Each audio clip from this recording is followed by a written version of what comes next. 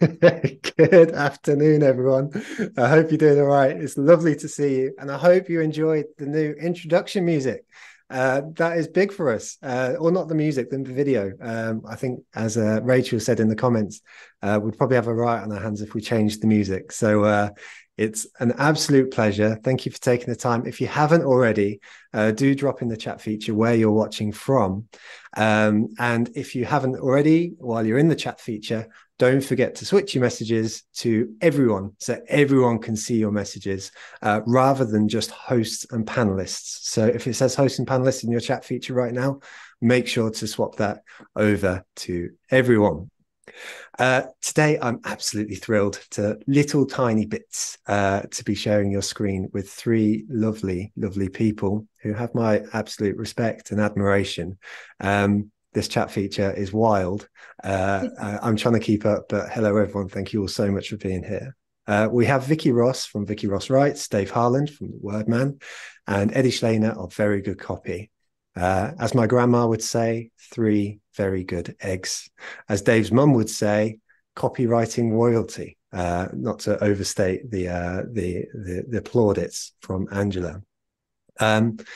A couple of small bits of logistics before we get going on today's session. The first is that today is just an interview Q&A style format. So if you have questions, drop them in the Q&A feature. That's found down the bottom of your toolbars in Zoom or in your app if you're watching on your mobile. We'll take your questions sort of like towards the second half, but if you see a question that you like, make sure to give it a thumbs up. That means that I'll prioritize that in the Q&A feature, the Q&A time. The other thing to say is a big thank you to our sponsors. So this week's featured sponsor is a company called Storyblock, who are a next generation CMS. And the reason why I like them is that they make me think about CMSs differently. Instead of having like my CMS as a default decision when I go to start a website, I'm thinking, maybe there's another option. Maybe there's something different here. Maybe there's something better than the default of what most of us would gravitate to when starting new websites. To prove all the points in a far more eloquent way than I could, then they've just released a case study from their work with Paul Smith, the brand. And so if you want to find out about how a CMS decision can impact your business, check out Storyblock. Also, a big thank you to Braze, Exclaimer, Klaviyo, Cambridge Marketing College, Redgate, and indeed Storyblock. They're all endlessly appreciated and mean that we can bring these sessions to you. With Rhiannon in Leeds, Reed in New York, Alex in Gibraltar, Zoe in Wimbledon, Alexandra in Warsaw, and so many more. Thank you all so much for being here. Let's get going with today's session with the first question directed at Mr. Harland, which is, what's your favorite piece of copy and why? Wow, what a question. Nobody will know this piece of coffee. This is quite selfish to me, but I also think it's a nice little story. Well, I say nobody. If you lived in Birkenhead as a kid, like I did, then you'll know it. Because I always remember on the main bus route to town, to the town centre from where I lived in a little village called Clawton, there'd been this independent little carpet shop for years. It had been there called Taffy's. Then all of a sudden, a load of derelict houses on the other side of the street got ripped down, and then this big, massive new carpet world shop got built literally over the road, and it was the size of like a supermarket. It was hideous. But luckily, this carpet shop, it was at the end of a terrace. So within weeks of the big new carpet world opening, they stuck a billboard on the side of their end terrace, and the headline messaging in like 3,000 point type was wealth warning. Crossing the road could seriously damage your wealth. And like as a kid, that was the best thing ever. And I didn't know what copywriting was till I was like 25. Still don't really.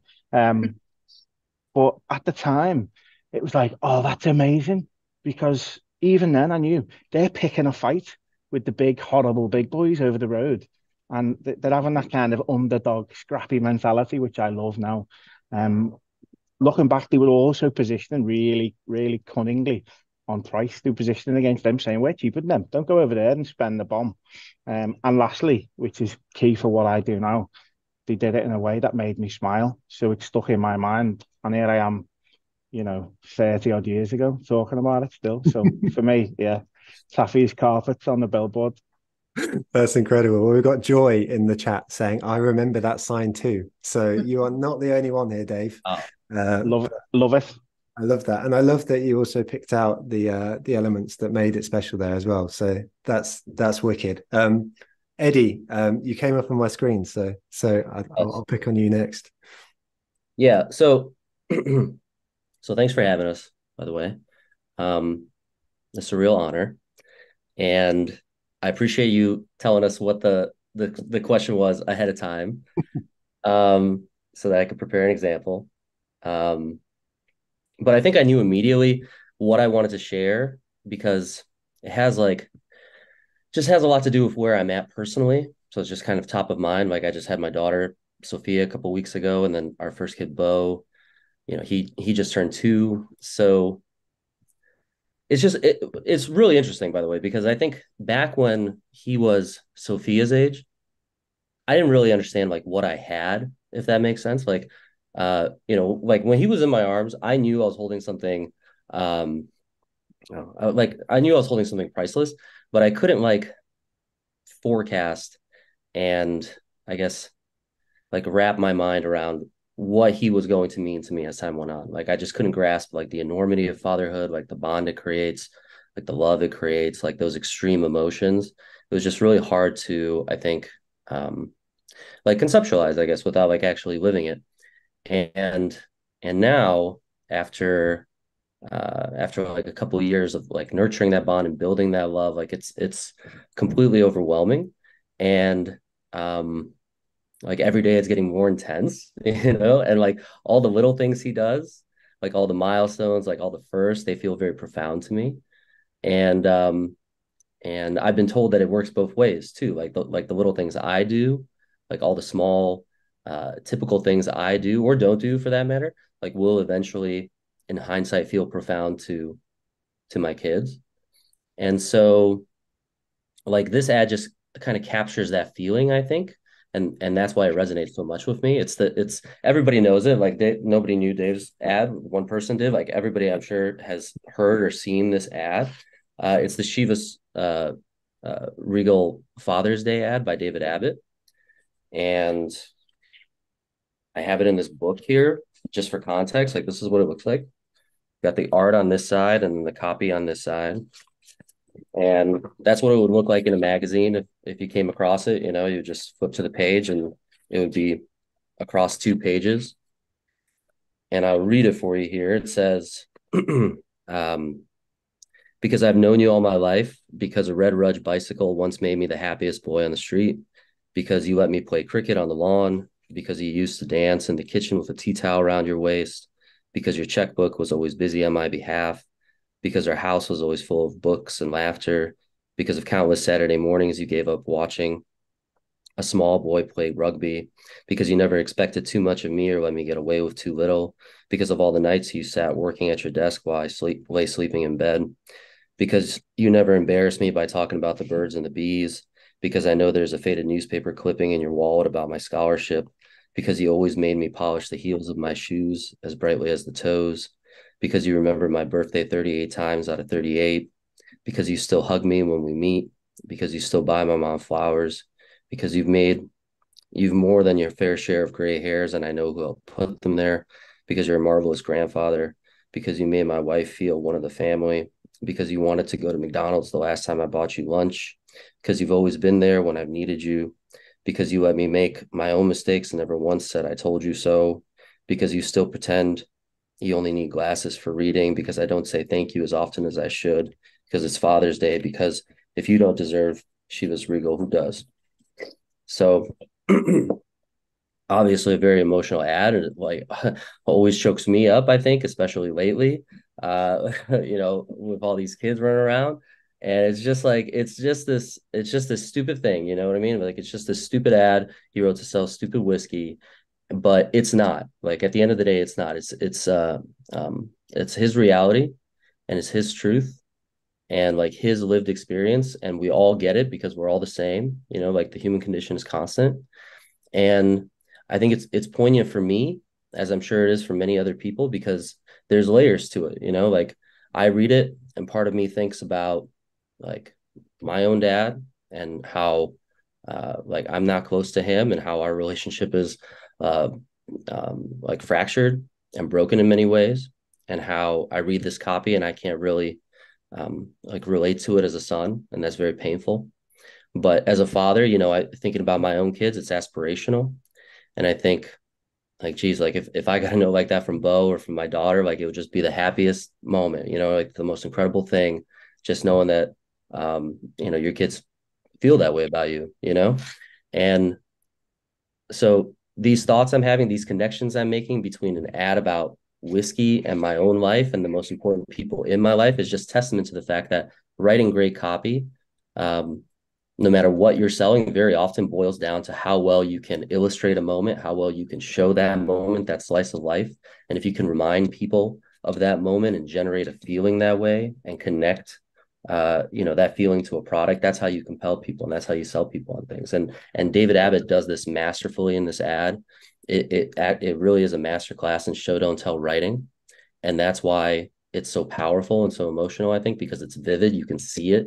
The ad doesn't just give you a message. It like um makes you visualize scene after scene after scene. So it's not because you were silly and funny. It's because you used to dance in the kitchen, with a towel around your waist or whatever it said. And then like, it's not because you were a great provider. It's because, all the nights you sat working at your desk while I lay sleeping in bed. It's not because you were proud of me. It's because I know there's a faded newspaper clipping in your wallet about my scholarship, right? Not because you're affectionate. It's because you still hug me when we meet, right? Not because you're a great husband. It's because you still buy my mom flowers. These are all very, very like typical moments expressed using simple, common words. And the result is this kind of mental movie that we can't help but see and feel and relate to. So that's my favorite. Love that, mate. Thank you so much. Like, it's almost hard to follow that. But like, bang on. I really appreciate you sharing that. And like, again, in a similar way, and not to belittle anything else that you've said, as if it's less important than everything else you shared. I think what we spoke to from a copywriting perspective, like, and again, the rest is way more important, is that emotional connection, and giving it space for folks to be able to relate to something and be able to feel it, to be able to resonate. And, the fact that that's stuck with you for all this time, to come back to it and sort of say, this is the thing, it speaks to the power. And there was a comment here in the chat from Alex, who just said, yep, love this ad, ... There's some more words, but it said, man, words are good. Words are cool, and they can do these things to us as people, and they're so powerful. So thank you for sharing that, because it was just such a, what's striking is that it's almost two opposites. We've got Dave on one side, who's like funny, punching up, like all that. And then we've got, an emotional reaction. And like, that's the spectrum that we've got available to us when we play with these things. So thank you. Vikki, I'll pass over to you. I appreciate that's a hard act to follow, but when we came in with the some examples, then what was the one that came to your mind? That is such a hard act to follow, Eddie. I will get you for this. Sorry, you just said, someone said in the chat, words are good. Words are good. And now I've got to think of some good ones to say. I pretty much like every line, because I just love it that a copywriter gets to write something and see it go live. Like, it's so exciting to have your work go out there. So I'm always really appreciative of the achievement and of the job that we have as copywriters, because it's the best job, I think. Before I say my line that I like, Eddie was reading from the D&AD copybook, which I highly recommend everyone gets for some inspiration. So you did ask the question in advance, which is good, because I could never think of an answer to this question on the spot. And also I can't count, and I'm rubbish with rules. So I thought of lots of different ones. So I'm just going to go with the one that is on my mind right now.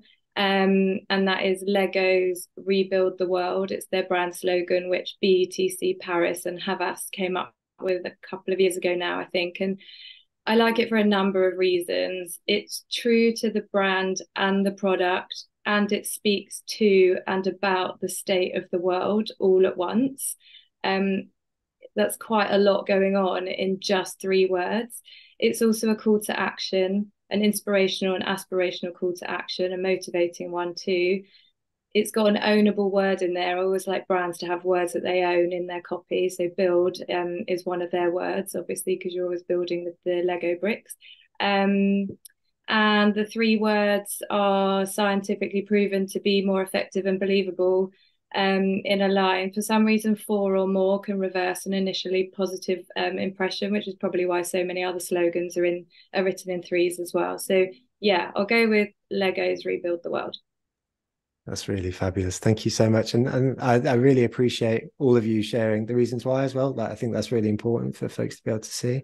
That point of relatability is just wonderful. So thank you very much. Appreciate all of you. Vikki, if I could carry on with the next question. And it's funny because we've been speaking about ads and copy, but I suspect a lot of this will be then reflected in you as professionals. But I was curious, what are the key skills that you feel make you personally a better writer? And practically, if an attendee was going to try and pick up or improve on this skill for themselves, how would they go about doing that? Yeah, can I just go back? I think the reason we all gave reasons for the lines that we picked is because as professionals, and I'm talking for everybody here, it's not good enough to have a conversation like this where we just say we like or dislike something. There has to be a reason for why we're writing, and then that's important to carry forward when we're trying to sell in our work to someone that's paying for it. I think that's where we kind of lose our way a little bit, our reputation as copywriters and non-copywriters, thinking that anyone can write copy, that, you know, if we don't have rationale and backup, we could lose an argument. But in answer to your question about skills, I think the skills, what was the question? What skills make me a writer? Better writer. I think I'm really nosy. I just love to know things about things. So the more I know about something, the more easily and naturally I can write. Like, I love getting invited into my client's head office and going around and seeing what goes on behind closed doors. And I'm also, and I hate this word, but I'm really anal. And I think the more anal that you are, the more pressure you put on yourself to pay attention to every single detail. So your copy is always going to be as good as it can be. Like, every word has to have a reason for being in there, and everything has to be meaningful. So without being nosy and without being anal, I don't think you can do the best job. Hang on. And like, how does that like surface itself for you? I mean, you gave an example there where you were sort of speaking about going to people's offices and stuff like that.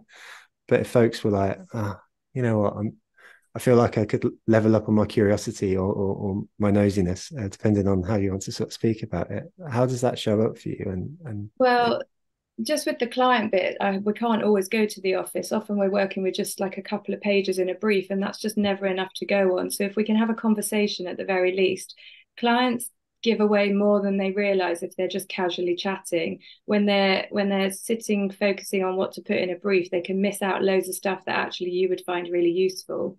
But in terms of building your own curiosity, I think as a creative, we are all naturally curious. And there's opportunities everywhere to be inspired. It could be, I always say this in any interview, so I'm sorry if anyone's heard this, but it sounds like I'm going to have some big reveal now. I'm really not. But the poster at the dentist, or the pizza menu that comes through the letterbox, or the Beckham documentary on Netflix, like anything that's got words in is going to inspire you. It might be some big amazing idea that you can't believe you hadn't thought of before, or it might just be someone said a word in a podcast that you think, oh, actually that word would be better than the one that I wrote this afternoon, so I'm going to swap it out. So always be looking, always be listening, always be watching.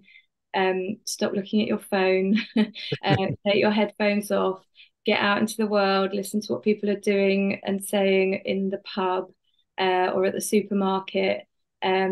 There might be a mum and a child in the supermarket having a conversation, and you might overhear something that becomes the headline in an ad for Tesco, for example.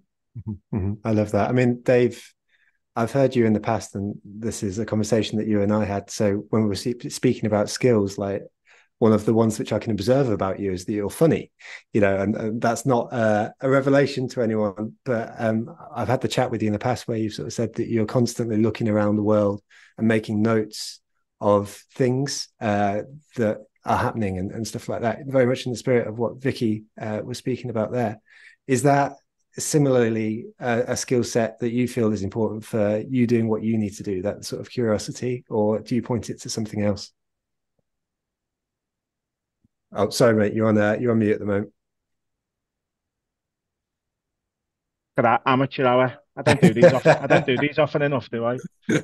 Only about once every other year. I'd echo everything Vikki said there. In terms of kind of my approach, I sometimes feel like I have got a kind of an overtuned radar for like interesting stuff, or maybe not even interesting stuff that like just captures my attention. Because when we're all on our daily trudge through life, aren't we? Just getting on with our day. We've all got our to-do lists. If something is interesting enough to stop me in my tracks and go, fucking hell, wow! Like I'll read that. I'll stop and read that.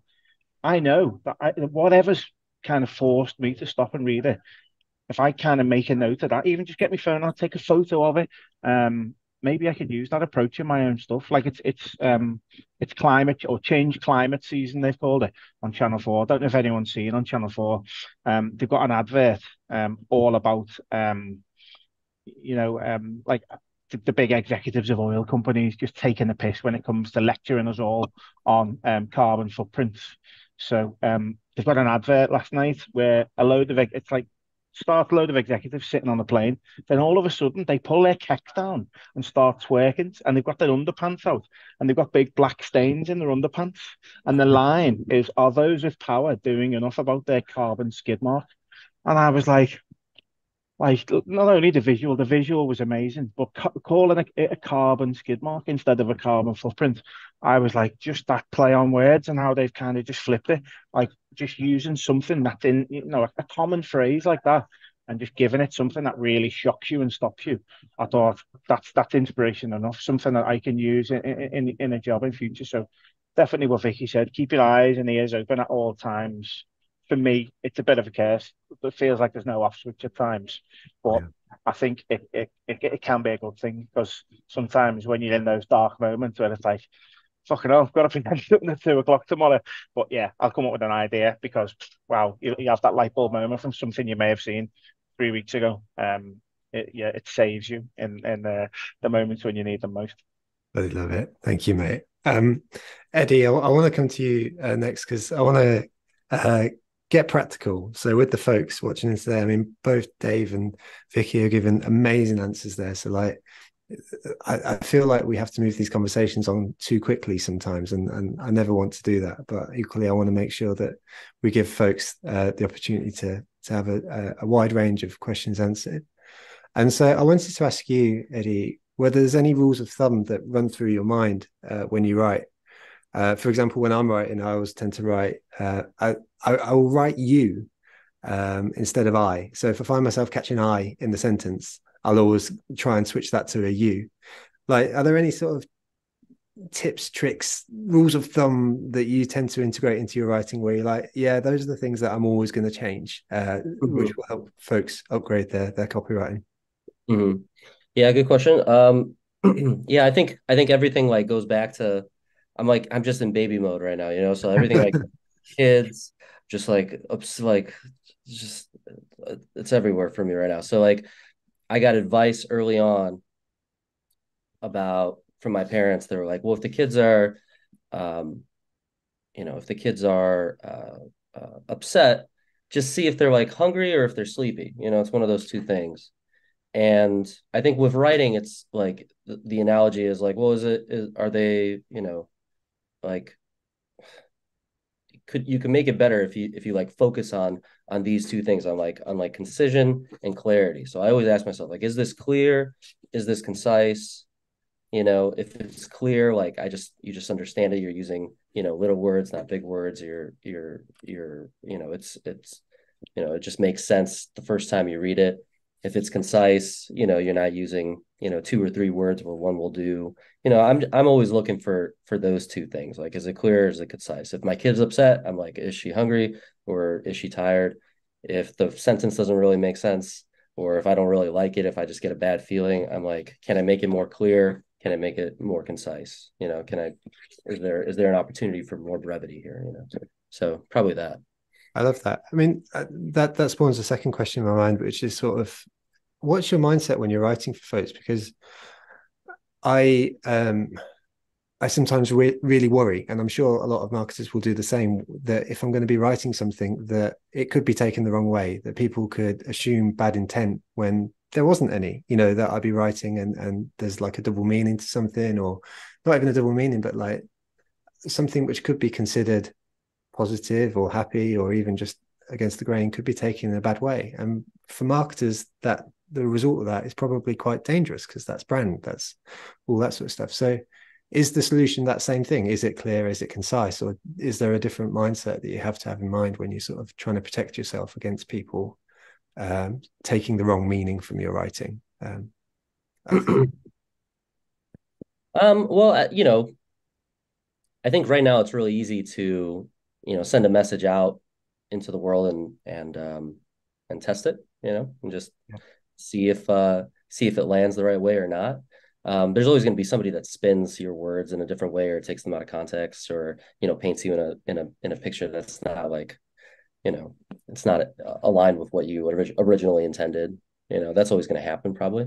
But yeah, I think maybe the way to circumvent that is like to kind of like say it straight first. There's like the say it straight, then make it great expression. Saying it straight is just like, be direct, say what you mean to say on paper, and then it's kind of hard to misconstrue. That's probably one way to avoid that situation. But then also you can just send out, instead of sending out your email to 50,000 people, you could just send it out to 5% of that, and see what happens. And if it lands well, then send it to the rest, and if it doesn't, then make some adjustments. Love that. Thank you, mate. No, I really appreciate that. Vikki, I felt like clear and concise was 2 really good sort of rules of thumb to have in mind. That felt really powerful and actionable. I mean, do you likewise have other rules that run through your mind, or other things that sort of you make sure to come back to every time? Well, I think you have to start with the audience. The audience has to come first. You've got to be really in tune with them, and what they're into and what they're saying and what they're responding to. That kind of answers your sort of query before about how do you make sure that everything sort of translates well. I feel we have a real responsibility to our audience. We need to respect them and the things that they like. I feel it especially with the brands that I work for that are mostly big entertainment brands. Their audience are typically big fans of something, the football, movies. I love I said the football. I don't really know. Movies. So for example, I worked with IMAX this year, and obviously Oppenheimer came out, and I listened to loads of podcasts of like real fan chat about Christopher Nolan and the film being made especially for IMAX theaters, and just why people love going. So you've just got to be really into the thing that you're writing about on behalf of the audience. And yeah, I mentioned listening to podcasts where they might be fanning out, but also they're on social media, these people. Like, there's this ongoing narrative that no one pays attention to what we say, but it's not true. On social media, people actively go and look for a brand and follow them, and even respond to them or try and have a conversation with them.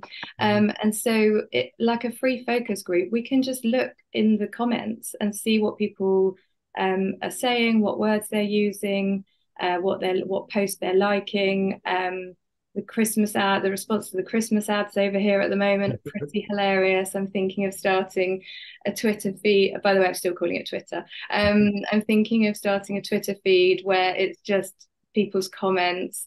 on the Christmas ads. Like, sorry, going off topic really slightly, but this morning I saw the teaser for the John Lewis ad, and the clip is of a kid saying, "Can I have this?" And someone has replied saying, "Can you please edit this so that he says please? Otherwise, what manners are we teaching children?" And oh God, go away. But not go away, because we need to see what they're saying. No, bang on. I absolutely love it though. No, thank you. Like, it's so important. So blooming important. Dave, I'll come to you, and maybe I'll prompt as well. Like, if you got any tips, but then also conversely, if you see some folks making some regular mistakes, so like, what are the key mistakes that you're seeing folks make most regularly? I guess I should probably put a swear warning in for Dave. There's a counter going on in the chat, so I'll unmute myself first. I did actually swear off, while I was muted then. So just keep the swear counter for a minute. Sorry, I'm a scally, but you're just gonna have to put up with me. What was the question? Mistakes. I've got two biggies that I see. Number one is, it kind of runs on from what Vikki was just saying, about putting yourself in the reader's shoes. I think far too many people, not only on social, there's brands do it as well. Brands can't be the worst one. They take for granted that people will care about what they're saying, about what you write, unless people are fans of your brand, like Vikki said. Say Nike, they've got fans. They've got fans who will, click like and share and buzz off you regardless of what you put out there.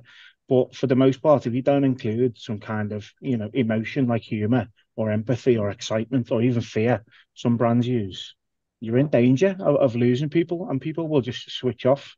It's not true of all brands. You've got like really niche brands, like, digital camera brands, who they'll have fans who will buy absolutely anything from them. They'll be obsessed with the features. But like when Apple bring new products out, they can kind of get away with it a little bit, without having to, go the classic benefits before features. But yeah, stop taking it for granted.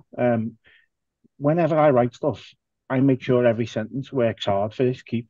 I never think, oh, I'll just write that, that'll be fine. Or I'll get the headline right. People will find their way to the call to action. They won't, whether it's a play on words or alliteration or making little asides, or you put stuff in brackets or asterisks or whatever I do, making up words, overly long hyphens, even down to the micro copy.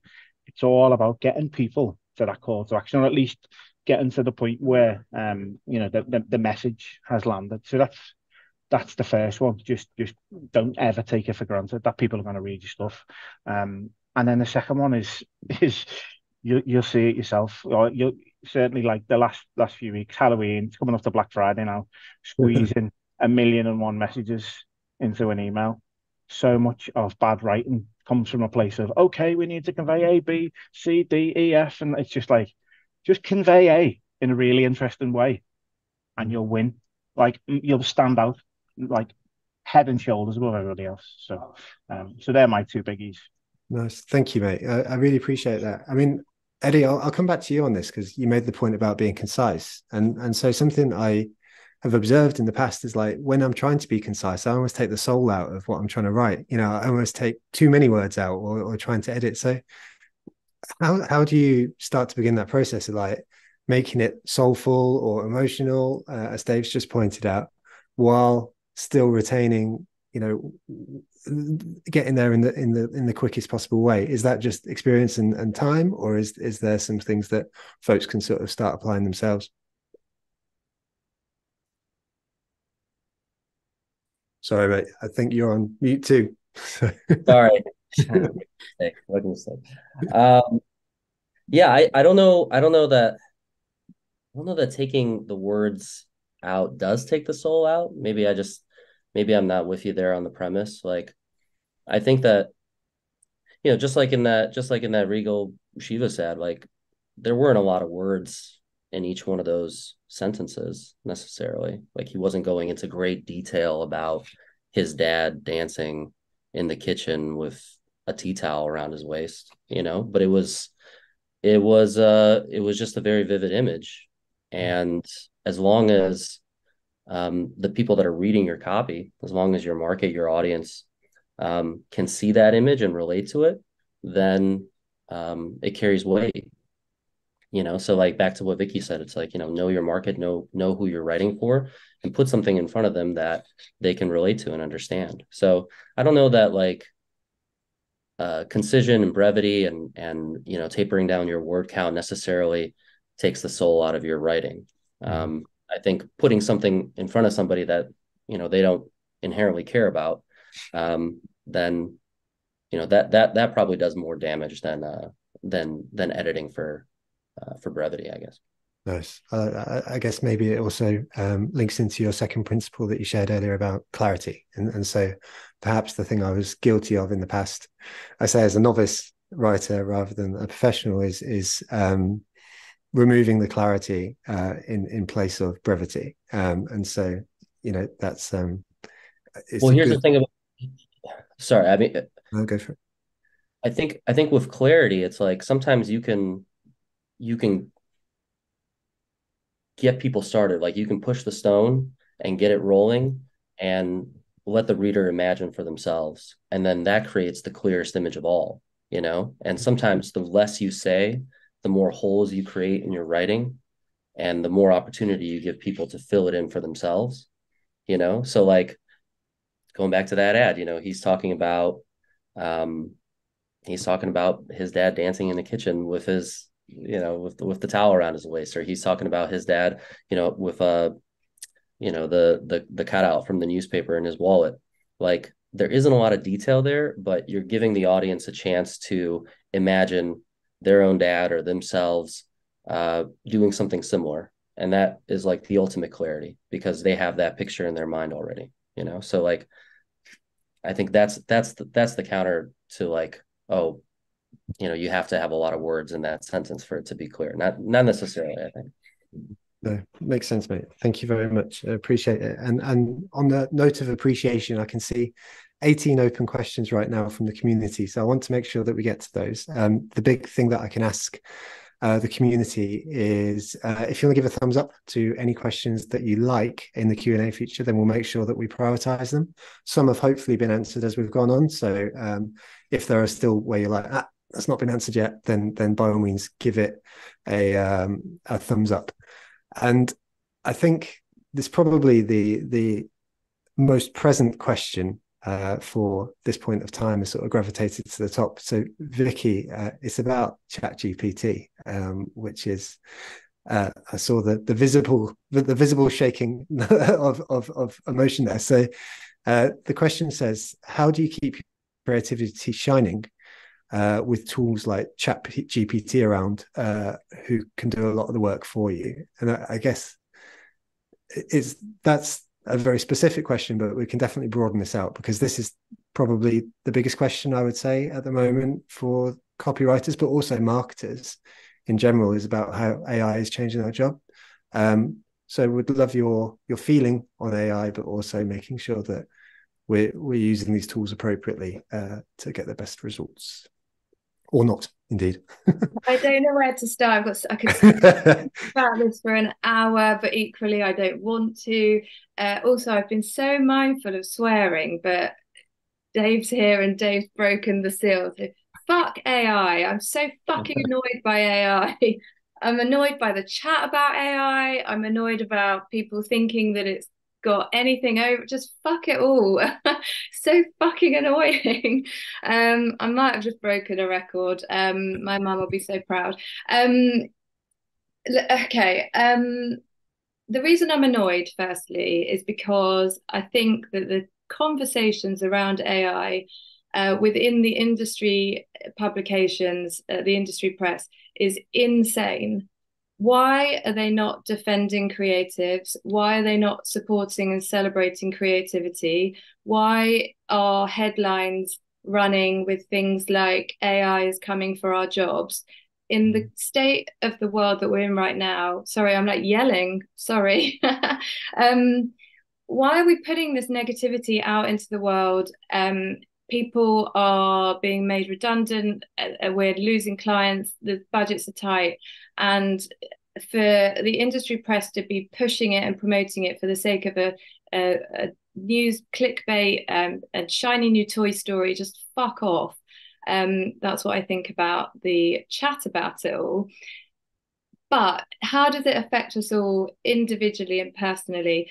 I really truly believe it, and I don't want to seem ignorant because I am a massive technophobe. I must caveat what I'm about to say with I can barely work a computer. I only know how to work a Word document. I just don't think it's got anything over true human creativity. AI would never come up with rebuild the world for Lego. It just wouldn't. I don't believe it would. AI has not experienced anything like a human has, so it can't tell human stories with real emotion like the Chivas Regal advert. I could go on and on and on. But the one thing I'll say, because I can imagine people are going, yeah, that's all fine, but what about clients? Because they might use AI so they don't have to pay for a copywriter. Well, we don't want those clients then. They're the ones that don't value creativity and copywriting in the first place. So you haven't lost them, they were already lost. So do all the things that we've been talking about and more. Stay truly creative, write with meaning and emotion, and also have fun with words. That is your superpower over a fucking robot. Thank you very much. There is a lot of love for you right now in the chat. We've got mic drop from Lewis. Lots and lots and lots of capital letters, but very, very supportive of you right now, Vikki. So thank you. Not least from Mr. Harland as well in there. So I just kind of want to give that a moment to kind of sit, because I think it's a good point. Absolutely well made. I need to calm down. So no, not at all. No, you know what? I've been feeling, and I'm sure everyone else is, that there's a lot of tough things in the world right now, and exactly to your point, the narrative isn't helping.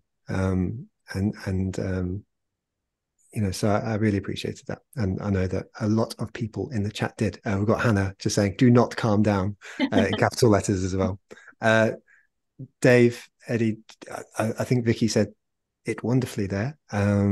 But do you have anything to add at all? Dave, I know you've spoken a lot about this recently. So yeah, mate, I've been taking pot shots at AI and the robots and the prompts since they came out last November. It's every week I'm just taking a piss out of them. You know what? For the clients that want to use them, let them fill their boots with it, because is that really the work? Decent, good copywriters and content writers, they're the clients you want to be working with. Probably not. You can't really blame the clients for doing it. Everyone wants a fast track to the quickest, cheapest solution, don't they? Let them do it. Let them be disappointed and come crawling back to us with the tail between the legs in 6 months' time, when effectiveness is on its arse, and they go, "Oh, we need some fucking writers to help us bail us out of this." That's what will happen, because if you look at the standard of what those shitty robots produce, it's like compared with Eddie did a comparison the other month. I think he did a prompt describe the birth of your first child or something, and it spat out its usual, hey, robotic, oh, I was in the labor room, whatever robotic stuff it does. Eddie wrote exactly the same word counts. He made me cry in what he wrote. It's just like, there's the difference. I think the danger in fast tracking anything with an AI prompt is that you miss all of that lived experience, the real, genuine, authentic stuff, like what a consumer or a customer has said about your product, or how it feels to the touch. The little things that typing a prompt in would never, it wouldn't even know where to begin with that stuff. Like I had a client last year called Bramwell Brown, little niche brand, really unique stuff. They make these handmade clocks. They sent me out a sample of the product, and when I got it out the box, it was like that big. I could barely pick it up. It was this big, hefty, chunky thing. I could feel the quality. So I wrote about my process in my newsletter about how I work with the client to get this really 60 words product description to get it absolutely word perfect. And then for a bit of a laugh in my newsletter, I'll give the same prompt to ChatGPT. And the line, I had to write it down because it's that shit. I didn't even remember it. Be captivated by this clock's unique charm and impress your guests with its functionality. I rest my case. I love it. Thank you very much, man. I appreciate that. We got folks enjoying that in the chat as well. Folks are also linking to Eddie's post around this from the other day, sort of saying how wonderful it was. So do seek that in the chat as well if you'd like to see it. As we've spoken about AI, then I want to also mention, like, when is the time to bring in a copywriter? Because say, for example, me, Joe Average, writer, etc., I think it's one of the things that we often see with graphic design as an example. Like, folks feel like because I've got a Photoshop account and because I've got eyes and I think I'm tasteful, I should do graphic design. And I'm saying me, when I've been told by numerous people that I should not do graphic design because I do a horrible job and stuff like that.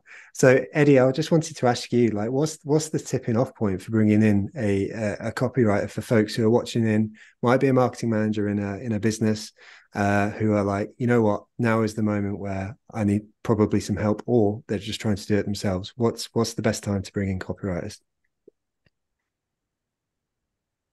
I mean, when you want it to work, like it's a nuanced discipline and craft, and there's stuff that like people that aren't in this profession don't know. So if you want the benefit of that, bring in a copywriter. But if you want to possibly miss some of those opportunities, then you could take a stab at it yourself and kind of go through that learning process and see what happens. It's like I tried to stain my deck over the summer. I wish I would have hired somebody because it sucks. I got to redo it. It was a huge waste of money and time, and my wife was mad at me, and it was an embarrassment to it just didn't work because I didn't know what I was doing. I don't know. I don't know if copywriting is like if you could equate it to staining a deck, but it's a craft just like anything else. It just takes experience. So, yeah, I think if you have an important project, and you want to get it done and you want it to work, then that's when you got to bring a copywriter in. Lovely. I love it. Thank you very much, mate. Let's do the last 10 minutes on community questions to make sure that we ask the ones. And Eddie, I'll come to you first as well on this. So the first one comes from Emma Louise Harvey, who says, have you got any tips for learning / improving writing skills when writing for a particular tone of voice? So I'll leave it Emma's question. Yeah, I mean, for a particular tone of voice, copy working always helps. I talk about this all the time, and I feel like a broken record, but like it really is a helpful exercise. It helped me a lot. Copy work is just taking a piece of copy that or an ad that you really like and transcribing it by hand. And what that does is it kind of slows you down and it makes you notice the writing and notice some of the decision making that the copywriter made. And it kind of hones you in on the cadence of the writing, the word choice, all of the little things that are easy to kind of breeze by when you just read it. So when you actually sit down and write it down by hand, it forces you to slow it down. It forces your brain to slow down and notice those little things and absorb them better. So if you want to learn a particular tone of voice, that's probably an ideal exercise. Because I mean, I'm not a tone of voice copywriter, but there's all sorts of things that tone of voice copywriters do to create that effect. I got a friend, Justin Blackman, excellent tone of voice copywriter. He knows exactly what he's doing. So I think of him when I think of like tone of voice, and I would imagine that he would tell somebody to go and copy work. Nice. I love that. Thank you, mate. To be honest, even that's interesting to hear it as a relative layperson to this conversation. Like, even to know there's such a thing as a tone of voice copywriter versus a different kind. I'm probably showing myself in a really bad light to a lot of the audience right now, but like, even knowing that type of stuff is really interesting when it comes to seeking people out to help as well. So I really appreciate that, and I appreciate the tip as well. Vikki, if I could take the next question to you, it comes from Helen. So Helen asks, how do you get management to embrace more informal copy with a bit of an emotion and stop being corporate Normans? Was Helen's language to describe the folks in the company. I feel like I keep doing this and saying, can we just go back a step? But I probably, if we're going to call them tone of voice copywriters, I suppose that's what I am. Right. Most of my job is creating a tone of voice for a brand. And I would echo what Eddie said about copying out work that already exists, because then for all of the reasons that Eddie said, but also you feel like you're already writing on behalf of the brand once you do that, and it helps you to keep on going as if like it's already in you, so you can keep on going. But also, we need to get into the mind of that brand and that tone of voice. So I always just immerse myself in anything that's going on around that brand or in the category. So, for example, when I'm writing about the football that I mentioned earlier, I know nothing about football. So I will stand in the supermarket. You don't even need to spend money. You can just stand in the magazine aisle and flick through all the sports magazines and just note down the language that's going on in there, and then bring that into your copy. Also, if the tone of voice already exists, just look out for those keywords, like I mentioned with the Rebuild the World example from Lego, because if the brand already has words and phrases that it owns, then sprinkling them into your copy will make it feel like it's in line with the tone of voice, even if not every single word is. Now, to answer the question that you came to me with, I think whenever we're asking people to get on board with what we've written, or we're coming up against negativity and pushback, we have to present, this is where I get dramatic, we have to present our case as if we're lawyers. We're talking to people who aren't coming from the same place as us. So we have to prove to them why what we think works over what they think works. And it might be that you have to put a case together and put some work in and provide some rationale and some stats if you can. Like System 1 is a great place to look for results from advertising and lines that work.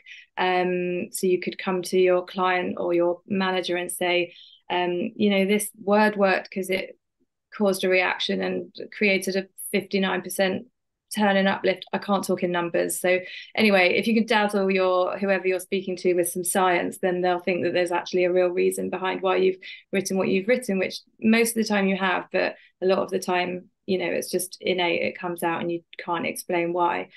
Also do a do and do, like a before and after. So do what your client or your boss has asked you to do, but then present that alongside what you think is better and hope that they see the difference. Sorry, I've just seen a comment come up that says best beard in the game, and I'm hoping that's not at me.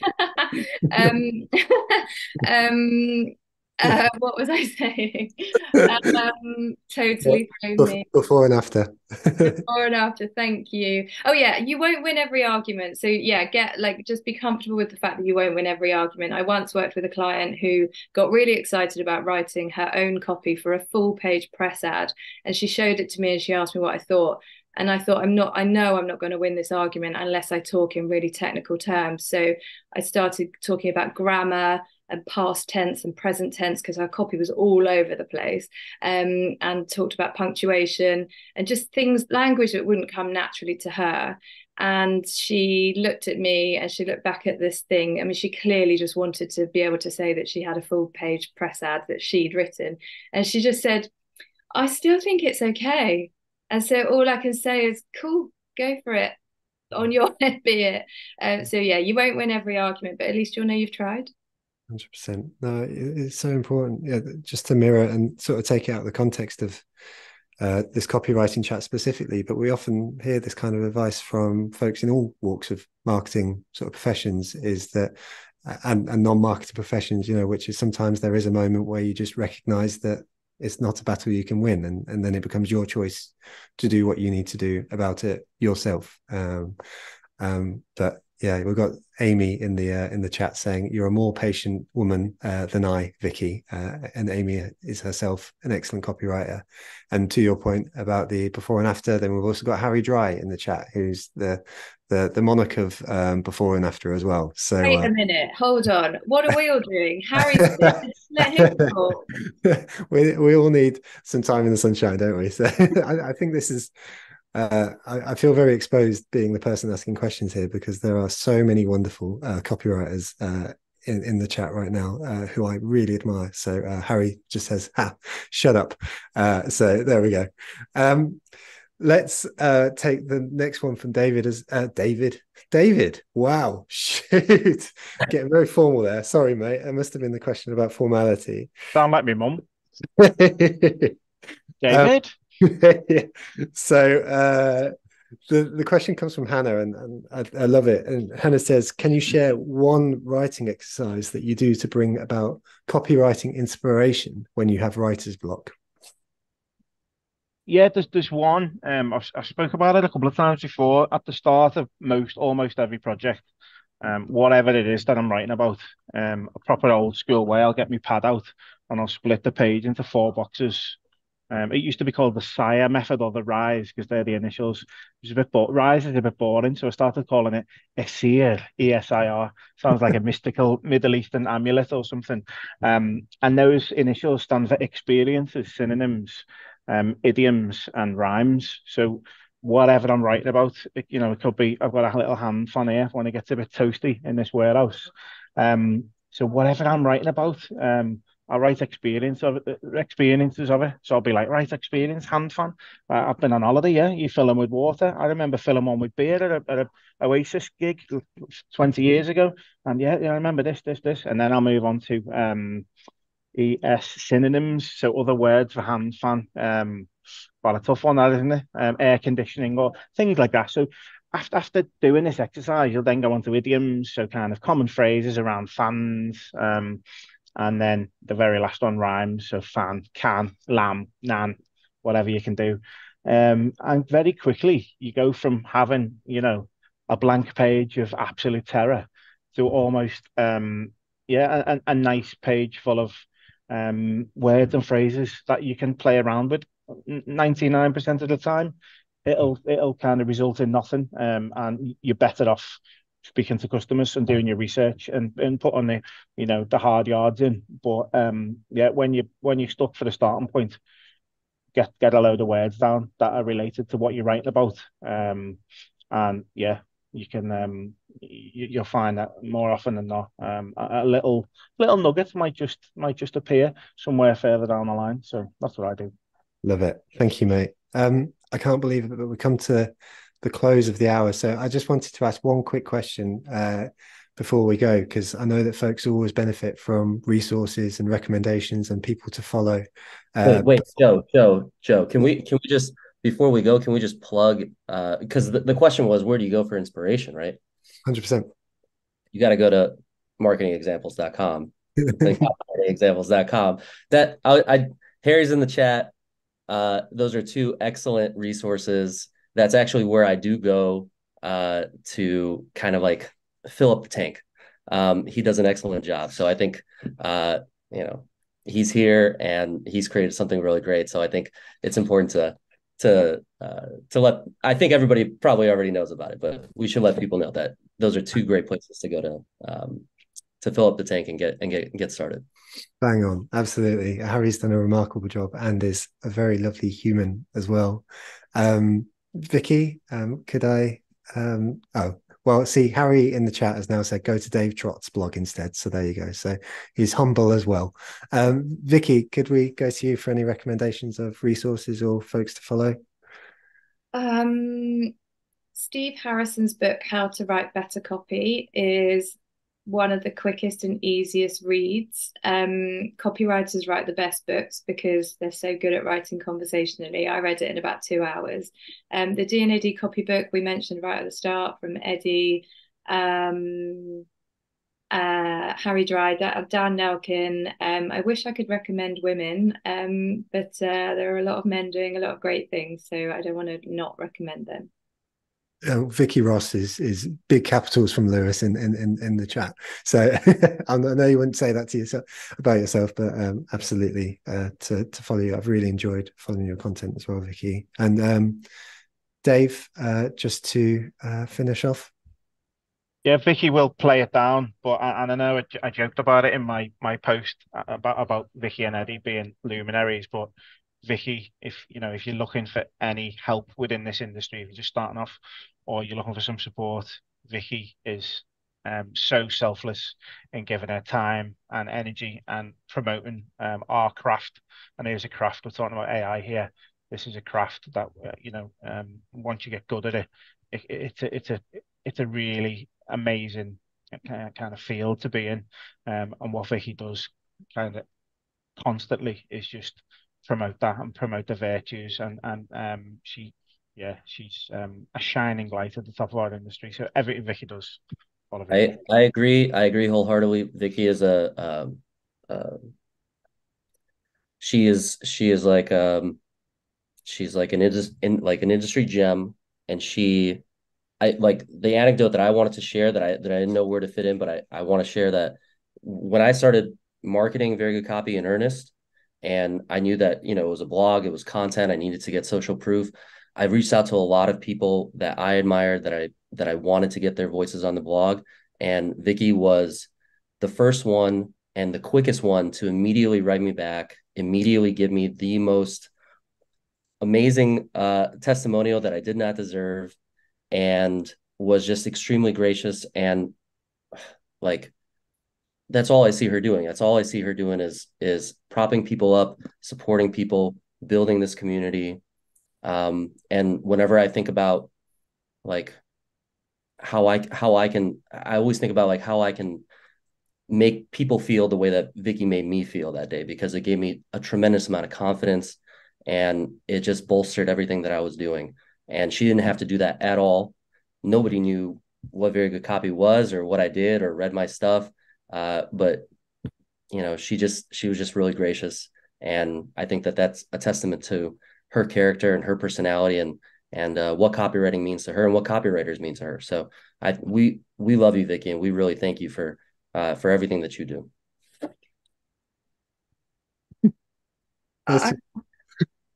I can't handle this. I'm not going to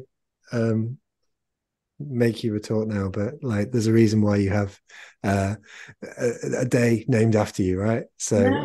it's the same thing. So we've got Claire in the chat saying accept the love, and I'm gonna stop it there just because I don't want to make you feel awkward on camera here, Vikki. But honestly, it's been a delight of a session. Thank you all three so much, and thank you everyone in the chat as well for being incredible. Like, just a really wonderful session, and I appreciate the three of you. I appreciate everyone who's tuned in for making it truly special. I hope you've taken something away from today. I'm sure you have. Please do take a moment to thank our sponsors. It means the reason why we can keep on bringing these sessions to you. You get the follow-up of this with the recording. With all that said, thank you for a brilliant hour spent in the company of good people. Thank you, and have a lovely day, everyone. Take care.